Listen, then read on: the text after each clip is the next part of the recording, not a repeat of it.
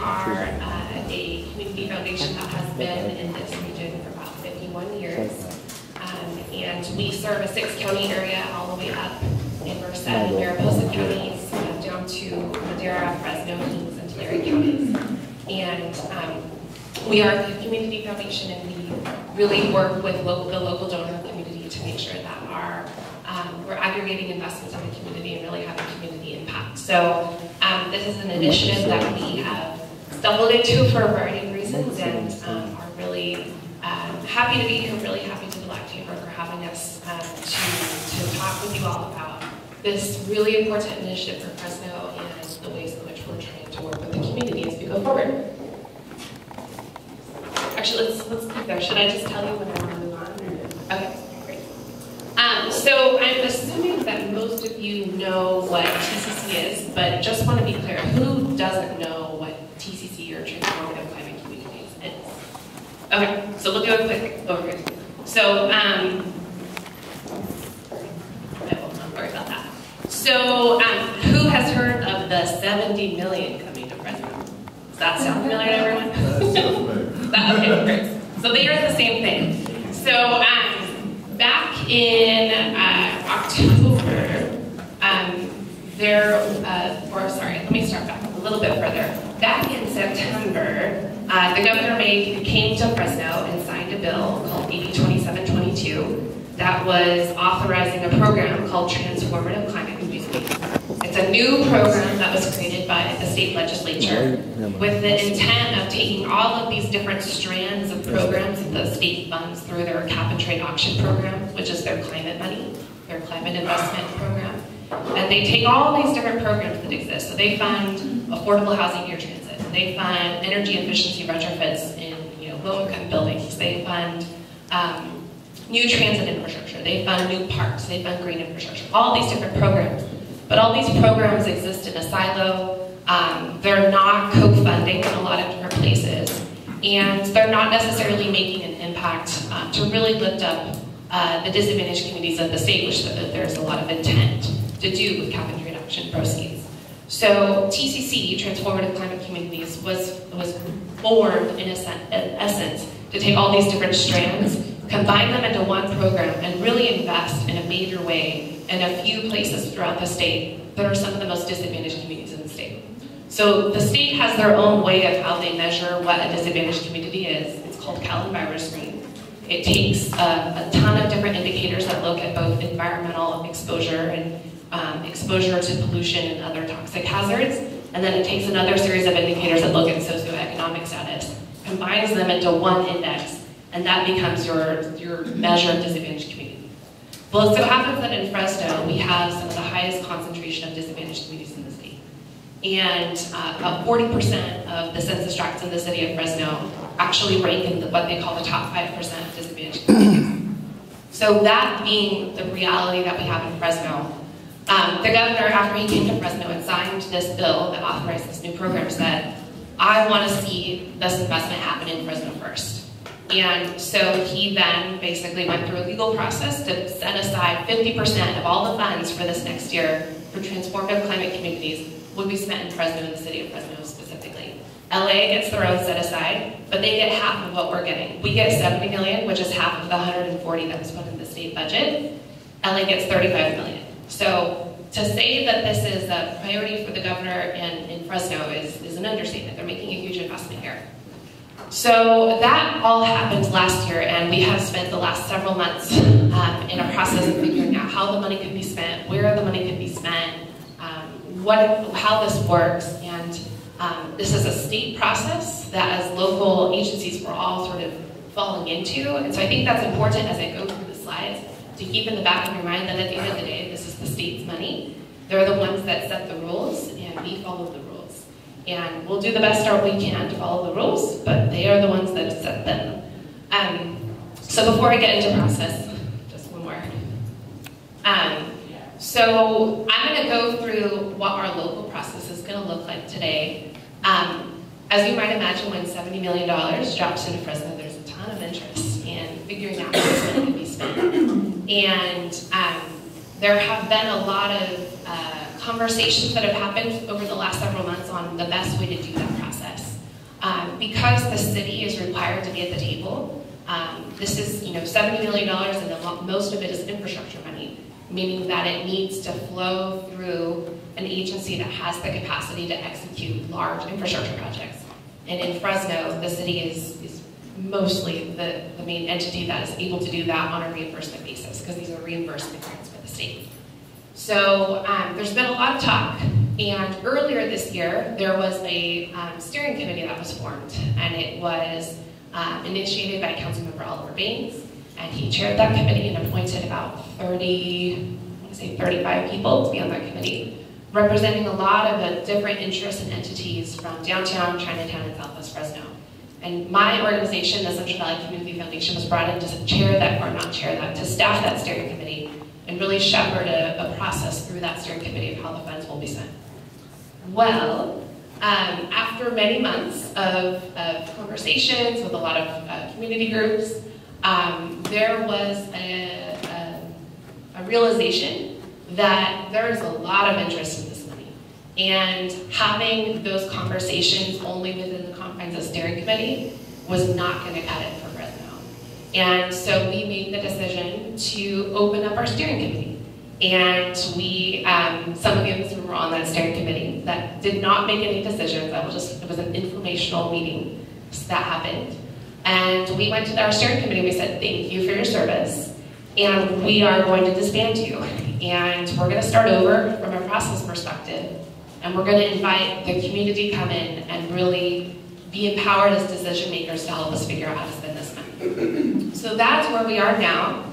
We have disbanded the old steering committee. We're starting new. So there's been a lot of conversations about, hey, I thought this was a process that been all figured out. This is just, rubber stamping something that's already been in place. Not the case. We are really starting from scratch here. And there are pieces in motion, so it's not a total scratch, and I'll go through that in a second. But I just wanted to kind of give you all that background to understand that we have been trying to be adaptive and flexible as we hear folks from the community say we want to be involved in this process of how we spend this money. Okay, so with that, so one more thing on the last slide. So we have a structure of our process, and we call it the Fresno Transformative Climate Communities Collaborative. And we call it this for a number of reasons. One being that a collaborative indicates that we need a lot of voices at the table. And we need the residents of the places where this money is going to be spent. We need the organizations and institutions that will stand in those communities, that support those communities, that fund affordable housing and anti-poverty measures and business development. We need all of y'all at the table in a lot of different ways, and everyone needs to have a role to play. And we're still figuring out exactly how that structure goes moving forward, but we know that this is a community effort and we need everyone at the table, because the city alone can't achieve the impact. The Central Valley Community Foundation alone can't achieve the impact. We need a lot of people at the table. And what we say is we are working on identifying investments that will catalyze transformation in Southwest Fresno, Chinatown, and downtown. And I'll get in more later into the slides on why those specific areas. A lot of it, again, goes back to the state and what they're trying to do. But that's really been our focus within that. Okay. So let's talk about our Fresno process. Next slide. So let's talk a little bit about roles. So when I talk about the state being the funder, the agency that's really over this is the State of California and California Strategic Growth Council. They're an interagency council that is formed of a lot of the governor's appointees of different secretaries. So you have the Secretary of Transportation, you have the Secretary of Housing and Community Development, you have the Secretary of EPA at the table, a lot of different secretaries. And their task was really to think about this sort of holistic picture of how we do climate investments in a way that really serves disadvantaged communities throughout the state. So they're our funder. At the end of the day, we respond to them. City of Fresno. I don't see anyone in the city here today, so I won't point anyone out. But the city is the fiscal agent and the lead applicant for the funds. He just wants to. Oh. Perfect. H, now I can put you on the spot. Okay. Be ready for it. So the city is the lead applicant for the funds.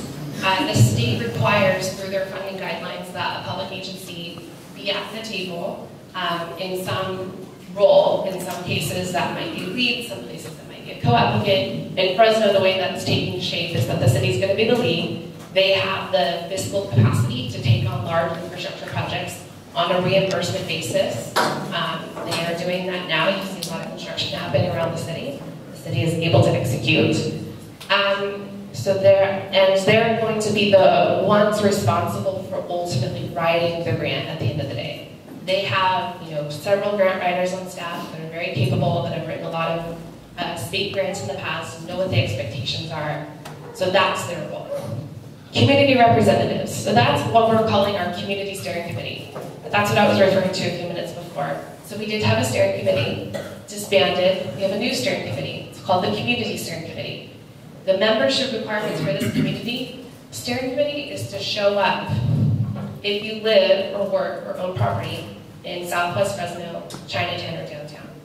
And that's all we're asking, just show up. If you live or work or own property in that area, and you show up, you're a steering committee member.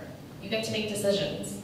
So that's a new thing. I will keep saying this. It's a new thing for us at the foundation. It's a new thing for the city. I think it's a new thing for a lot of folks in the community, and we're learning. This is a learning process, and we're doing it really quickly. And we're open to a lot of feedback as we go forward, but this is the process that we're undertaking.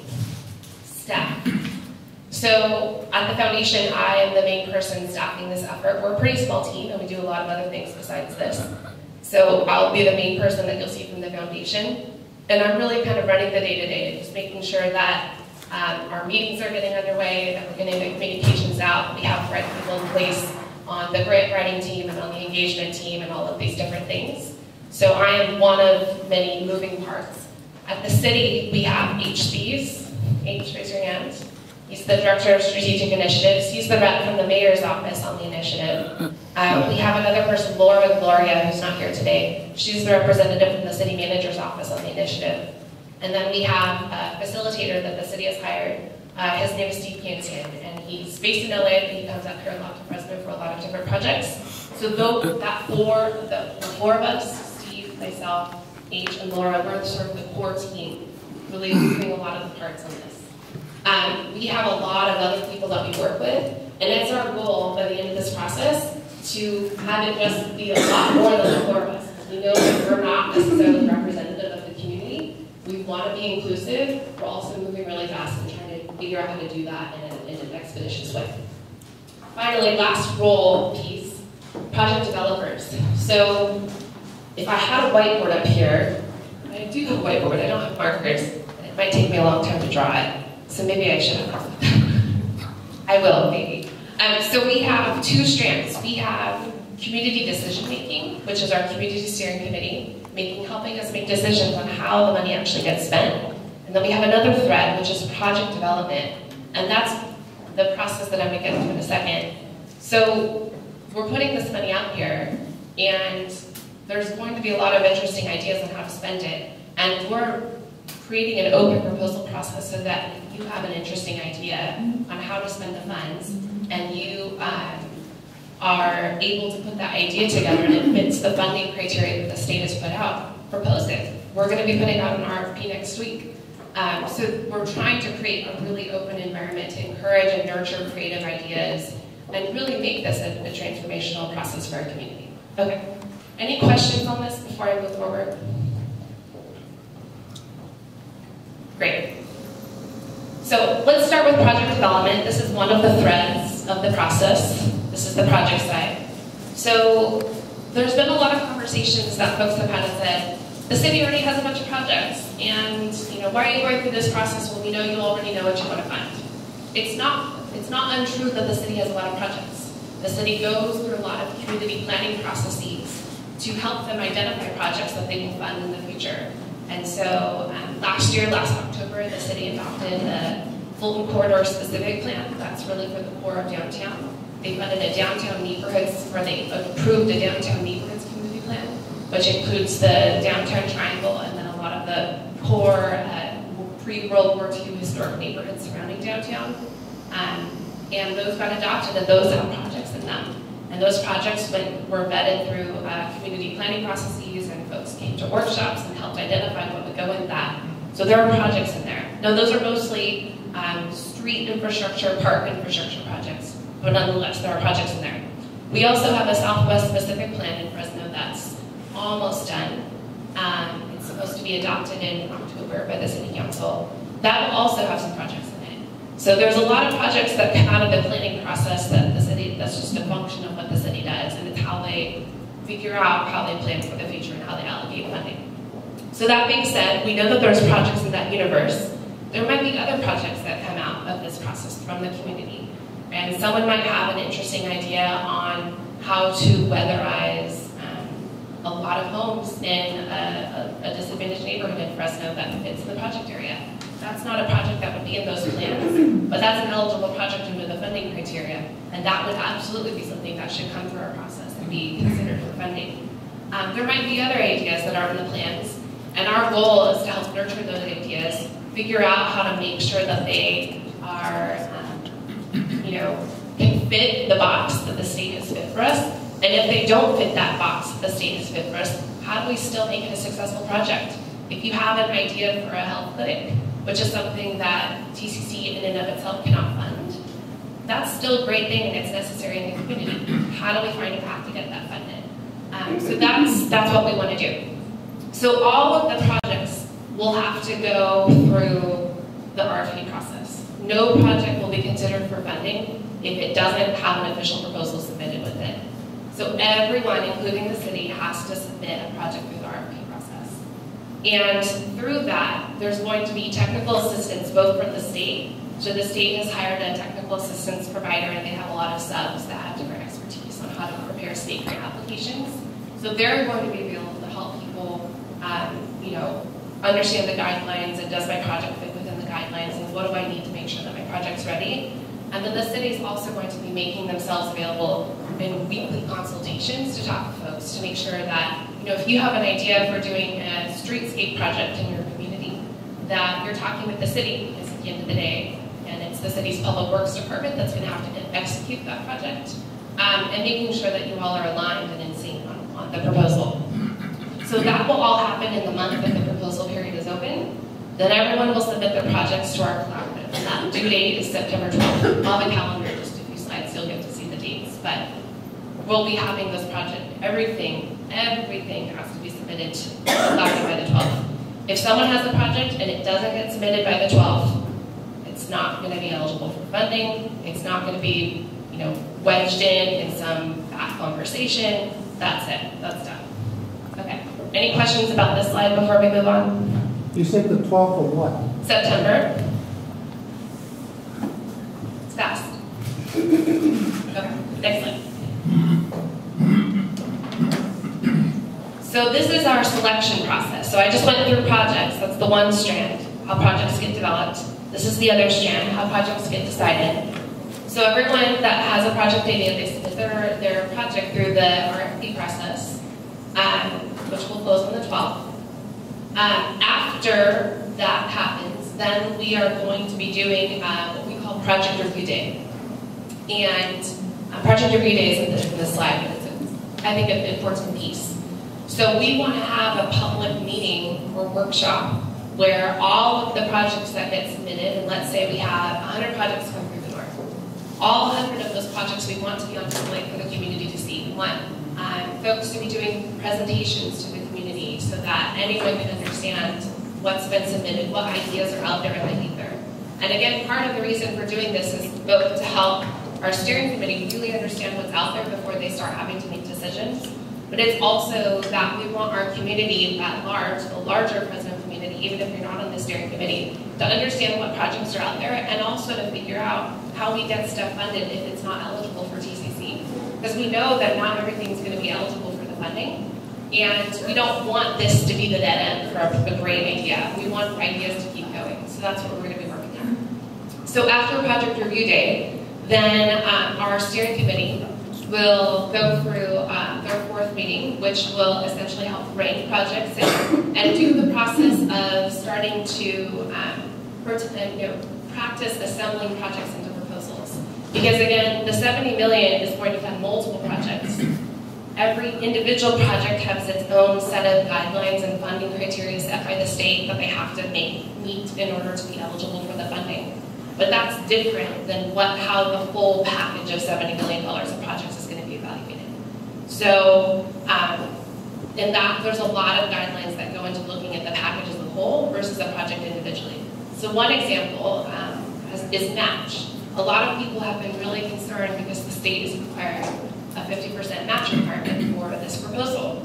The match requirement isn't applied to an individual project. You could submit a project through the process, have zero match, and absolutely still be eligible for funding. Your project part of its viability within the entire package depends on what other projects get accepted that do bring match to the table. And we know that there are some projects that lend themselves more easily to contributing match than others. Housing projects is a great example. If you fund affordable housing with TCC, there's a lot of other funding sources that come into play that can be counted as match. That's just the nature of how affordable housing is financed. There's state tax credits, there's other private financing that comes in. That's all included in the match. So, it's a complicated game, I guess, I don't know if that's the right word. It's a complicated art in assembling projects that meet all the state's criteria, and we want our steering committee to sort of get in the hang of how you do that and all the factors you have to consider to do that in the way that meets the state's guidelines. So that's going to happen after project review and after the projects come through. Then after that fourth meeting of the steering committee, then we'll have a final meeting in which folks will have a series of packages, all that meet the 70 million. So we'll have, I don't know how many there will be, but there will be a couple, and they might have a different focus. So one might focus on priorities that have been surfaced, and people really want to see a package that optimizes for criteria pollutant reduction and making sure that, we're doing a good job at mitigating a lot of the diesel pollutants that are in the atmosphere. Another project might optimize for working with local businesses. Another project might optimize for maximizing the amount of affordable housing. And so all of those packages will be brought forward. All of them will meet the state's criteria and guidelines. And then the steering committee will vote. And whatever they decide, and they have to achieve a 2/3 threshold. So that could take some time to get to 2/3, but that's what we've set forward. Whatever they take with 2/3, that's the package. That is what gets submitted. Now that does go through the mayor's office. They have to ultimately do all of the crossing of the T's and the dotting of the I's and making sure that the proposal meets every single tiny little requirement that the state has to do. So they have about 2 weeks to do that, and we're not a lot of time. But it's what we have to do because we're working on the state's timeline, not ours. So that's going to happen, and then the city council will not vote on the package. We'll do a workshop with them and just say, hey, guess what? This is what we've decided as a community steering committee. This is informational. We don't need a resolution from the city council in order to take this to the state, so we're not going to get one. The city council is interesting in Fresno. So then after that, it gets submitted on October 18th, and that's the process. Can you go to the next slide? Okay, so here's our calendar of all of the upcoming meetings. You can see it's a really fast timeline, and this is something that we don't control locally. This is a state-mandated timeline. And, well, I guess the state date is really this last one of October 18th, and so we had to work backwards to that date. So I'm going to stop here and see if there's any questions. I have a question. Yes. At the meeting that we just did that I was at the steering committee, and you said that you guys were going to take it to the city council for approval, so that's changed from last Wednesday to now? On the last meeting, we said that we would do a workshop. This is the same slide we submitted. Workshop. So they're not going to vote or approve on anything. All you're doing is just presenting what's already been approved, and they don't get any input in that. Okay. It was the time of planning. Yeah. At the first steering committee meeting, we did say that we were going to have the That was first one. Okay. Yeah. We decided. Our steering committee, if they really want the city council to vote on it, then we should talk about that. But I don't necessarily think we should. I just want to make sure I was Yeah. clear from one meeting to the next what was going on. Sure. Thank you. Mm-hmm. Is there a website that sort of like talks about everything what you Yes. said? You want to go to the last slide? There is one. I have to look at these slides, but I want to. Yes, transformfresno.com is our slide.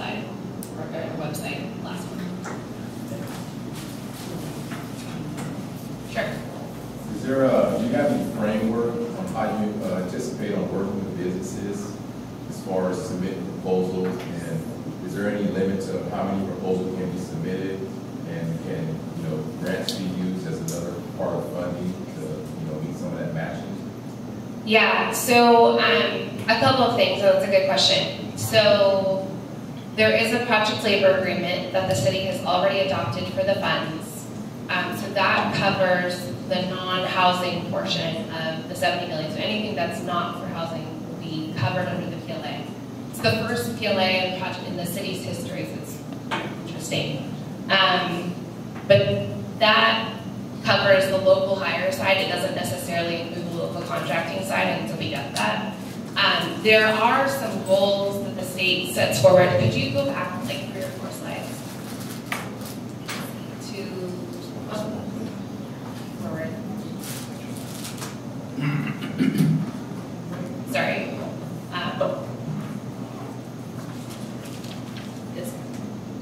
Okay. So on this side, and I'm sorry I didn't go through this before, these are the 10 strategies that the state expects to see in the funding proposal.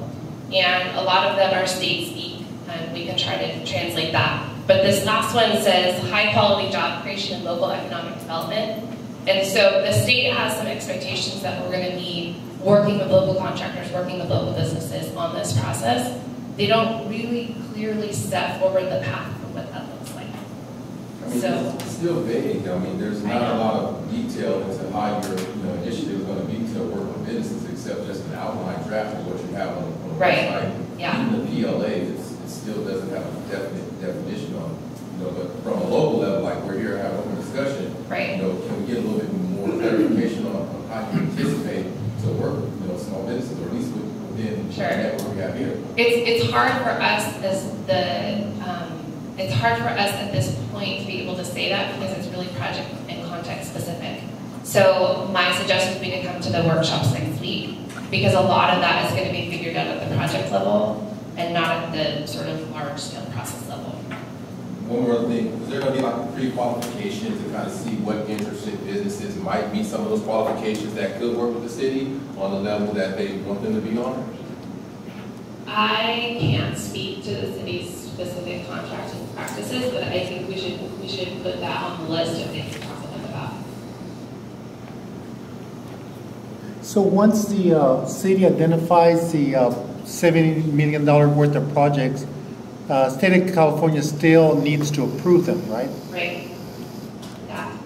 So after October 18th with the concept proposal, so we're working on a concept proposal to the state. After that, they have essentially a week to look at what we've submitted, give us their feedback, and then turn that feedback around.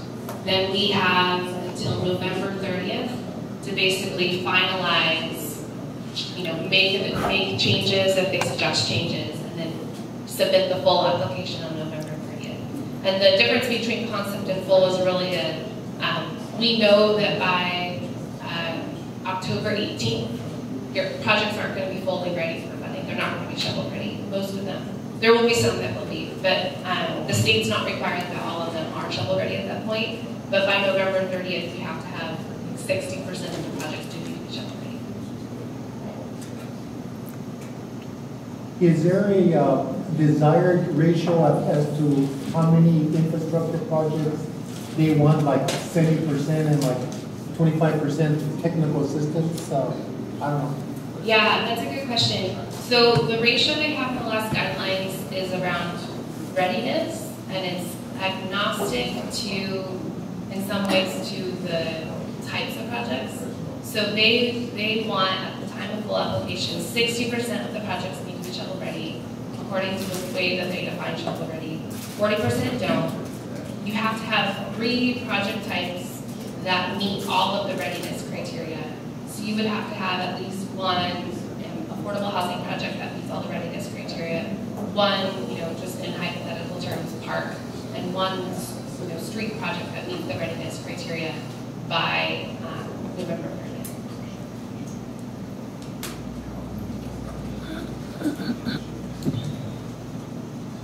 Other questions? Suggestions? This is a lot to undertake. Okay? Danielle? Yeah. So the next meeting that everyone needs to be at is when? Yeah, that's a great, oh, sorry, thank you for that. Can you move to the calendar slide?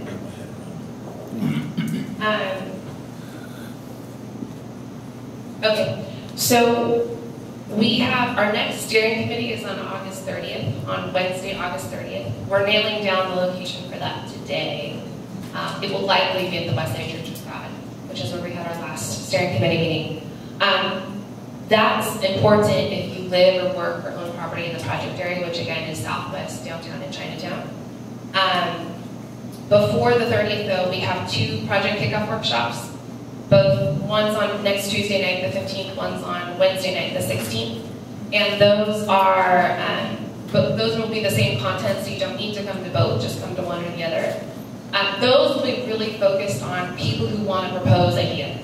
And that's the place where you come with your idea, you connect with other people that have similar ideas, you connect with the right technical assistance providers in the room to make sure that you're sitting down with someone that night who knows how to read the guidelines well, who can interpret what's fundable, what's not. City staff will be there to help connect you with the right resources in the city. So that's that workshop. So if you have ideas, come to that.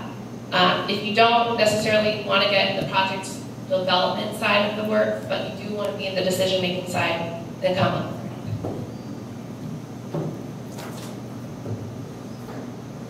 Yes, Denise. Hi, good morning. So my question has to do with the structure of the governance. So you've already identified the city as the applicant.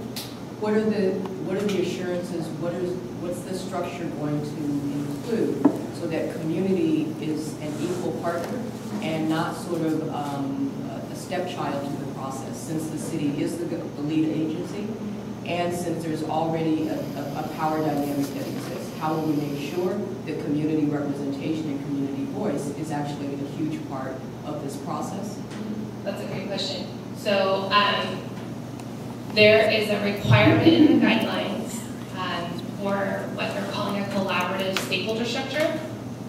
So basically what they mean is they want some sort of formalized MOU to be created with the city and with other partners at the table that will be responsible for overseeing the life of the project. And there's, I mean, you know the guidelines.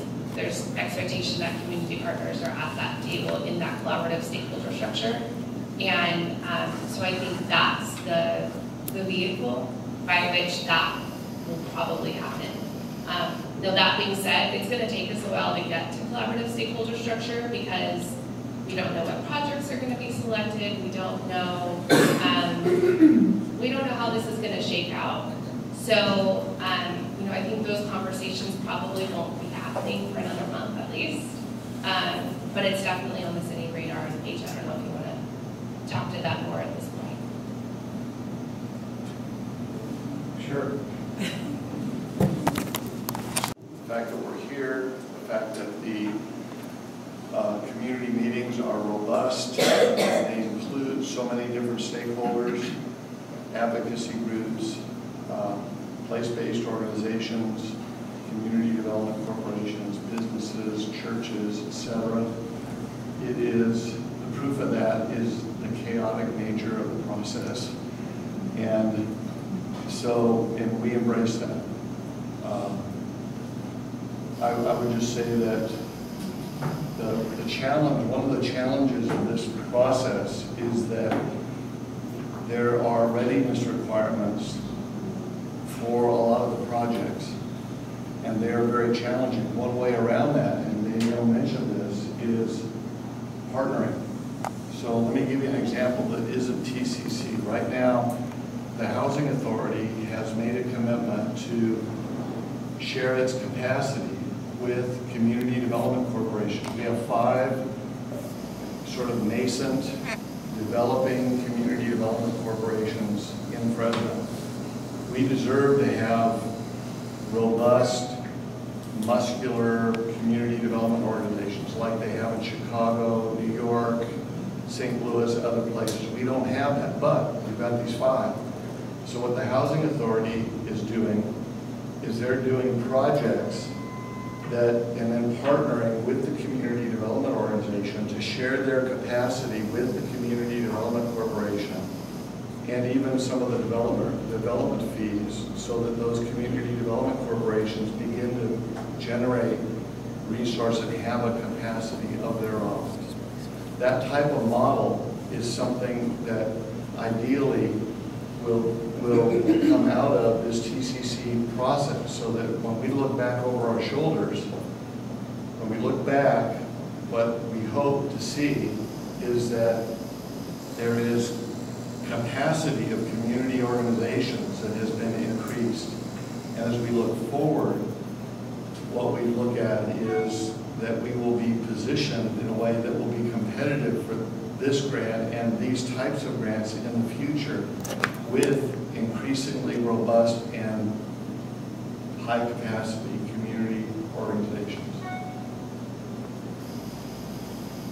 Can I add something? I think one of the things is that everybody's looking at this project really heavily, is that there's a need for change, and so there's big expectations here on the city that bringing that change to a certain particular area that doesn't have a lot of opportunities, and there's only there's really two important things on the table that I can address, which is either the jobs and some kind of other training that would give that area a little bit more an economical playing field, because the transparency is not going to be there, and at the end when all the funding is run out, what other future goals that the city is going to have in place, that maybe they can have their own community development organization in those targeted areas, those underserved areas, so that they're not relying on the city to micromanage them, where they can kind of govern their own self and change and do what's best what they need in their own area to kind of set up their own independent agencies. I think that would be the long-term goal of things. That's a goal. Yeah, and Marshall, my background is not city, so my background is developing community development corporations and organizations that are resident-led and owned and operated. And so what I said earlier, obviously I didn't communicate that well, and probably a big part of that is that it's a little bit unusual for a city to act like that, but great cities are doing this across the country. And so yes, we want to see community development corporations, and I'll just say that we know that when you develop a community, when you develop multiple community development, I mean, a healthy city, we've got, if you look at the TCC guidelines and you look at the Cal screen, 40% of our community is in the top 5% of most challenged communities in California. That's unacceptable. What that means is we have multiple neighborhoods that are low capacity. And so our city desperately needs robust, resilient community, neighborhood associations, community development corporations, PBIDs, etc. So part of the city's commitment to this process is that. Now another piece of that, another piece is jobs, actual jobs for the project, for these projects as they roll out. And I would just say that your Fresno Metro Black Chamber is right on target when you're looking at DBE and you're looking at increasing the capacity of women-owned businesses. And we've already had a meeting with our DBE folks in the city. But I'll just say this, that, and I'm not an expert in DBE contracting, but again, it is doing the dance so that DBE contractors can be a part of larger contracts. The city needs to advocate for that, but also having a Chamber of Commerce that is advocating and is on that and figuring out those connections and contracts so that local businesses and local workers can get jobs. that's a whole other stream that's very important to this process and processes that succeeded. And if I may add, this would be a very good time to talk about our member first procurement policy, which we launched last month. So all of the money that comes into Fresno Metro Chamber through contracts, subcontracts, or grants, when we look to spend that money, we are putting the RFP, the bid, the quote out to our membership first. If we cannot get it through our membership, then we will look to the outside. We are hoping to grow that process and grow that program, and this project would be, and we hope will be, a huge pipeline for our member businesses to be able to be engaged and involved in the process. Yes, I have one other question. So given that the state is the funder, are they going to provide anything in addition to the funding? Are they doing any oversight? Are they providing additional guidelines? What are the kinds of structures that are in place that Fresno will have to adhere to in order to make sure for them that their requirements are met?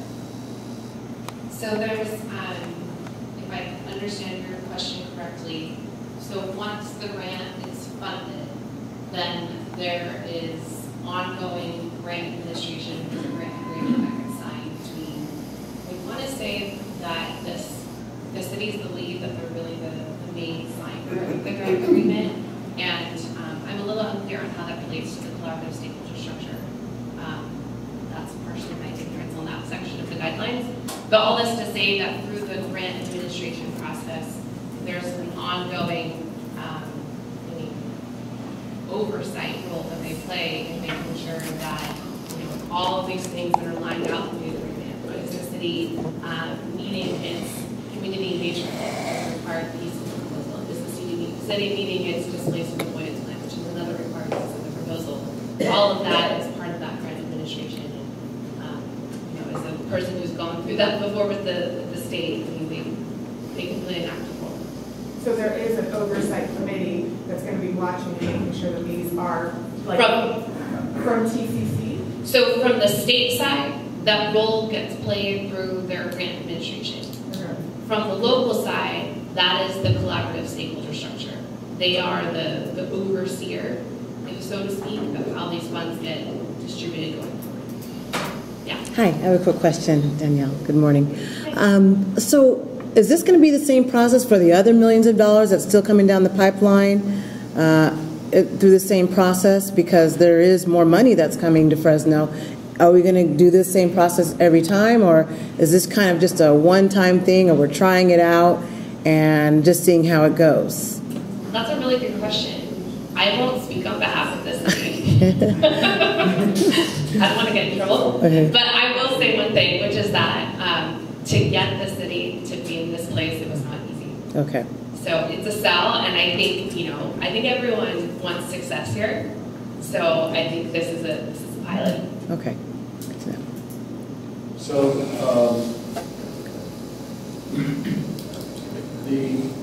the work that's been done, Fresno is the other California, right? Mm-hmm. I mean, San Joaquin Valley is the other California. So what has put Fresno on the map to get us in line for these funds and for some of the other funds? And I would just say that a big part of that, so I ran for mayor, right? And part of running for mayor, you vet the city.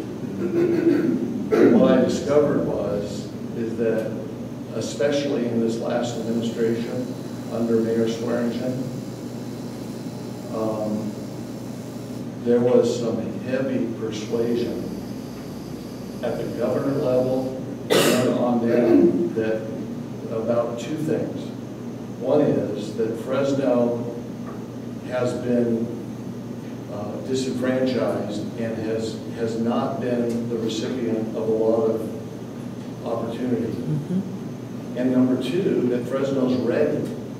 So the fact that all of y'all, many of y'all were a part of passing the general plan, I don't know whether you, I mean, that is directly related to this, because when the general plan, the 2035 general plan was passed, it basically said, we're going to stop putting all of our 100% of our development resources at the perimeter and this crazy northward expansion or peripheral expansion, and we're going to take at least 45 to 50% of those resources and focus them on underdeveloped neighborhoods that have been left behind. That is a huge piece. That plus the Fulton Mall, plus support for the high-speed rail and other things, the mayor basically made the case that Fresno deserves needs $300 million to turn itself around and have a healthy community. Long term, what that means for this type of project is, from the mayor's perspective, is that we build a development corridor between downtown, Chinatown, and West Fresno, so that over a period of years, hopefully if we use these funds wisely, leverage them, and see results, that there will be other ways of funding, and that corridor will result in development all along that corridor for years to come. That's the hope. And that requires robust community organizations and all that goes with that. But it also requires that we get results in terms of projects completed, projects that each project has merit on its own, but then the projects that are chosen end up being 1 + 1 + 1 = 9. There's synergy, so that we really maximize the impact of this round, so that we can put ourselves in good stead for the next. There are cities in California that resent the fact that smart people like Danielle and Ashley and others in our administration and at the foundation and in the community have gotten half of the TCC money for Fresno. So this is a competitive deal, and we'll continue. And the rest of the money that's coming to Fresno. Right. Yeah. I'm sorry, I don't want to monopolize, but I think it's important to know that the Cal Enviro screen is really what self-selected Fresno. And part of the reason that Southwest Fresno really needs the investment is because the 93706 zip code is at the top of the list for the most impact. And so as we think about where we want to see the investment and how it really does transform the community, which is the intent of the bill, I'm thinking about folks who get ready to do school shopping for their kids. And every kid may have a different need, but if one kid has 5 pairs of shoes and one kid doesn't have any shoes that are fitting, the priority probably needs to be the kid who needs some shoes that fit. And so West Fresno and Southwest Fresno is right now the kid that has no shoes that fit. We haven't been invested in, and so there just are greater needs for infrastructure and those kinds of basic things that would change and really transform the community. And so building the pipeline for economic development and connecting West Fresno with downtown absolutely makes sense, and I think it does transform our city. But I would just say that the investment, the greatest portion of the investment ought to go to the place that has the greatest need. And that's, to me, that just makes the most sense. And I'm just hoping that because the Southwest Pacific Plan has done some of that planning and really came out of the outgrowth of the general plan, that we recognize that there's work that's been invested in already that's identified these projects. And what we've seen is that the investment doesn't start from somewhere else and sort of filter downward. It actually has to be intentional to start somewhere and then build it to the places where their connections need to be. And so to me, that's part of the ability of this money, is to support the Southwest specific plan, because otherwise the question becomes, how do we fund that plan? And I think to piggyback on that a little bit is what I think we were missing in some of this when you talk about economic development and downtown. I've talked to Swearingen and she's talked about housing next to downtown and high-speed rail. What we're really forgetting is 93706 has the most extreme impact of this, and we're not talking about them as much. I know that we're doing the steering committee, and that's what this is for, because we've had this conversation before, so hopefully that will align. But the heart of what you guys are missing, I think, sometimes when we're talking about this, is that you have a highly polluted area where people are dying. And so what I'm missing every time I'm going to these meetings, and every time I'm hearing you, Steve, or you, Danielle, or talking to Swearingen or Baines, is that we're forgetting that the impact in 93706 is not just a fluff area that you guys are overlooking. What we're trying to tell you is that there's people that are dying there. Okay, children, kids, asthma, you know, parks, air quality, water quality. I mean, we're talking about some real heart issues. And I think when some of you like to get really caught up in the economics of the downtown and the high-speed rail, I think what happens time and time again in these conversations is you forget the heart of the people that are dying over there that have been disenfranchised for so long, and you just want to talk about this infrastructure. We need to make sure that someone on your team has a heart to say people are dying, and that's also a concern for our city. Stacy, the fact that you can articulate that is awesome. But I would just say that is connected and connects West Fresno to the rest of the city and to the market forces that the people of West Fresno deserve to be a part of. So I don't think there's any, there's no ignoring the issue, and the fact that the process is structured to be able to elicit comments like this, I think bodes well for our city. So thank you. Is there going to be anything put in place to prevent, through this process, gentrification? Because, I used to work with minority contractors in San Francisco, and flat out watched, back in the late 80s, early 90s, what happened to the Fillmore. I still call it the Fillmore, now called the Western Addition. Watching exactly what happened, and they were being pushed out during these improvements. What are they putting in place, to try and prevent that from happening? That's a really good question. So one of the requirements that the state has put in their funding guidelines is that the application submitted to the state includes a displacement avoidance plan. And so there's a lot of different components of that. Part of that is protecting existing residents and making sure that people aren't getting unfairly evicted and that sort of thing. Part of that is a focus on protecting existing businesses and what programs do you have in place to make sure that businesses aren't getting unfairly evicted, et cetera. Part of that is a question of how do you create new opportunities for people to stay, so that's around new affordable housing. And then how do you preserve the sort of rural character of the community. And so that is a required component. It will be part of the oversight initiative going forward. I think in my mind, it's a conversation that's been bubbling under the surface for a long time in Fresno, but hasn't really, until now, I think, really popped up. And I think there's a lot more intentional dialogue that needs to happen here locally about how we do that well and what we need to do. Because I think it's one thing to kind of say that this is happening or isn't happening, and I think it's easy for people to get bogged down into is Fresno gentrified, is Fresno not gentrified? But I think now that we're kind of in the place of like, okay, we all know we don't want that to happen, then what do we actually need to do? That's what's needed. And I would just go back to, first of all, Fresno is very different than San Francisco. Oh, I know. And I think one of the ways that we're different that is hopeful is that when you look at a Google Maps, you look at Chinatown, downtown, even Southwest Fresno, you see land. I mean, most of the 400 units that have been built downtown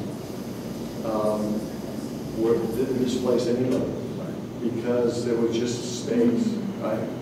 So I think the opportunity that we have that places like San Francisco no longer have. I mean, when I work with communities, I work with East Palo Alto. And East Palo Alto is being gobbled up by Facebook, Google, and everybody else. It's an island of poverty and a sea of prosperity, and at the same time, cops and teachers can't afford to live in any of those communities anymore. So, but here, I think to really get to your question, we have to think hard about how to institutionalize affordable housing now. And if we don't have a vision for mixed income communities as being the health and future of Fresno, then we will be in trouble. So this gives us an opportunity with some of the housing opportunities to include affordability in there. I'll give you an example with Lowell. Lowell is one of the only 3 elementary school neighborhoods within the triangle downtown. The Housing Authority, in conjunction with the Lowell CDC, just built 2 projects that are totally affordability oriented. That type of planning and advocacy and commitment is what it's going to take. Well, the reason why I say that is because, you know, this is exactly how it was built in San Francisco, that's affordable housing, which, you know, since I was looking at plans and seeing all that stuff, I knew exactly that it wasn't, but it was being built that way, and that's how it happened. So that's why,